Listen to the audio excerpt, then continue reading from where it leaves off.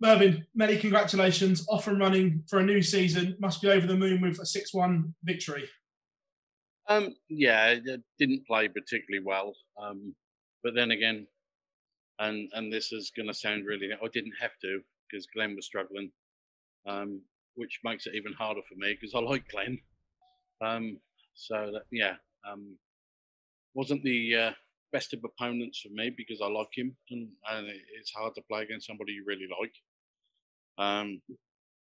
And when you see them struggling, it's hard to bury the hatchet. Do you know what I mean? It's you got to insert it and you got to twist it, and it was hard to give it that twist, but we got there.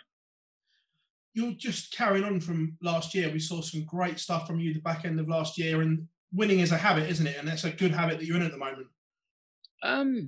Yeah, I mean, I'm not playing as well as I was pre-Worlds. It's there's a lot going on, bereavement in the family and stuff like that. So it's not easy at the moment. The form you've been in, made one final. There's a lot of talk around this 10th spot in the Premier League. Is it something that you've thought of, and would you like another crack at the Premier League? Of course I would, but it's not something I've looked at. Doesn't even enter my mind. I mean, there are players that are, in my mind, that deserve it a lot before I do. Yes, if they give it to me, yes, I'll take it, and I'll take the ball with both hands and give it my best shot. But I can't see that happening. There are players that deserve it more than me, to be fair. You say that, though. Not many players have made TV finals, so you're putting out a great claim for yourself. Yeah, maybe. We'll see what the powers to be decide, shall we? Up next, Rob Cross, a man, again, that's not been in the best of form of late. Another good friend. Take advantage of that? If I can, yes. Another good friend. I love Rob a bit. I mean, we had some practice before the Worlds, and yeah, I've got a lot of time for Rob. He's a really nice fella. He's very much like myself. I think that's why we get on. We don't suffer fools gladly, so I think that's why we get on so well. So that's going to be another hard game for me, playing somebody again that I like. But if I can take, if he's not playing as well as he normally does, because we all know there's been a little bit of a gap between the Worlds and now, and knowing Rob the way I do, he's been hitting the practice board hard. So if he comes out all firing, then I've got to do the same. Merv, congratulations. Thank you very much for your time, as always. Thanks, buddy. Thank you. Hi, Mervyn.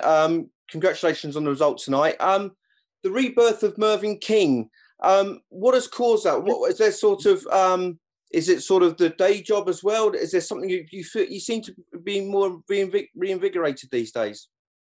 I wouldn't call it rebirth. I've always been here. I've always been playing darts and trying the best I can. Always had mid to high 90s. The fact that I've hit a couple of 104s, 105s only goes to probably the change of practice, the change of darts, and the change of throw. Mm-hmm. You were talking about before the tournament your new windmill darts, so you were very excited about that. Is this the first sign again of how this is transferring to the big stage? Maybe it's just nice to take my practice game to the stage. You know, it's all very well hitting the 10, 12, 15, 140s back to back on the practice board, but you've got to do it on the stage where the other players do, and it's getting there. It's not there yet, but it's definitely getting there. And dare I say it, where do you see Mervyn King being? How far can you go back? I mean, do you feel the belief is all there? Where's the ceiling? That's a good way to end. Thank you, Mervyn. Congratulations. You're welcome. Mervyn, congratulations on the win tonight. You mentioned you thought you didn't play very well, but 102 average, 6 out of 7 on the doubles. Is that really? sure? I didn't think that was that good, to be fair. 102, I didn't think that was that good, to be fair. I was looking at more sort of mid-90s. Yeah, it was okay. I played reasonable. I didn't play as well as I can, but then again, Glen let me. But if he'd have been playing better, I might have done as well. Who knows? You know, it's something we don't know. We can only surmise. You've been in this game almost 40 years. I mean, is this the most relaxed you've felt, and are you enjoying darts as much as you ever have at the moment? I'm loving the darts. You know, as I said at the Worlds and the Players' Championships finals, I've really found the love for the game, and hence the reason why I'm playing better. It's you know, I've had other people saying, "Oh, you're only loving it because you're getting some results." If you look at it, I've been loving it, and then the results have came because of the finding the love for the game again. When you're doing something for that length of time, you're going to go through highs and lows of performance, and also the way you feel about things. And when you can honestly put your hand on your heart and say, "Yeah, I'm loving the game again," hence the reason the results and also the way I'm playing. And how are you feeling about the season ahead? Have you set yourself any targets at all? No, not at all. You know, it's they'll put the calendar out, and I'll enter the tournaments, and I'll go along and see what happens. I'm not, as I said before, I'm not one of these that are going to say, "Oh, I'm going to win this, I'm going to win that."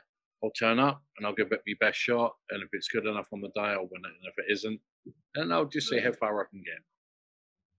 Perfect. Thanks, Merv. Thanks for your time.